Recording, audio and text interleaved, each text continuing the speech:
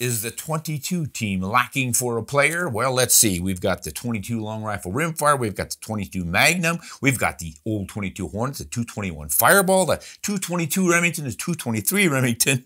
We've got the 224 Valkyrie from Federal. We've got the 22 Nosler. We've got the 224 Magnum from Weatherby. We've got the good old 22 250, the 220 Swift, and the 223 WSSM.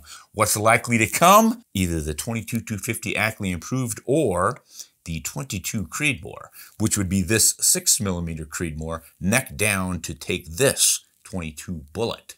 I think that's a potential for a new cartridge. It likely won't be the Ackley Improved version of the 22 250 Remington, although I'd like it to be because, man, that's one of my favorites. But the Creedmoor seems the obvious answer.